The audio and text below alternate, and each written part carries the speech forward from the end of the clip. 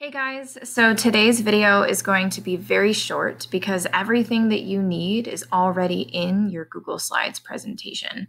I just kind of wanted to introduce what you're going to be doing for today's lesson. So we're going to be talking about symbolism today, symbols.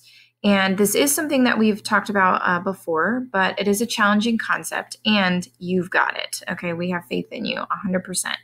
So you're starting off for your do now with a simple question. What ideas or emotions do you associate with the American flag? So when you think about the American flag, what emotions, feelings, thoughts come to mind? So that's your do now. And like I said, we're talking about symbolism in visual text. We're going to be looking at the same movie that we've been analyzing. So looking for symbolism in a film scene and analyzing the symbolism to find a theme that's in the text. Okay.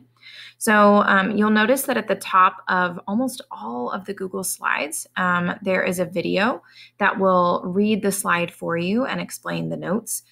So I'm not going to do that because it's already done. All you have to do is listen to the video as you go through your Google Slides. So it's going to talk about what is symbolism. It's going to talk about why do we use symbolism? What's the purpose of that?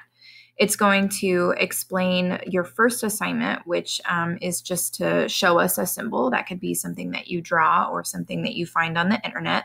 Just make sure that it's 100% appropriate. And then explain the symbol that you chose. Okay, and again, that's all explained on the slide. And then it talks about theme because you're going to be using the symbols that you find in your independent practice to explain a life lesson that you learn, a theme that you learn.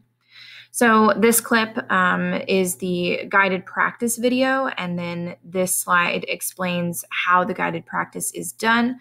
Again, the audio is already there. Ms. Quintanilla already recorded it for you, so you can listen to the answers being explained on this slide.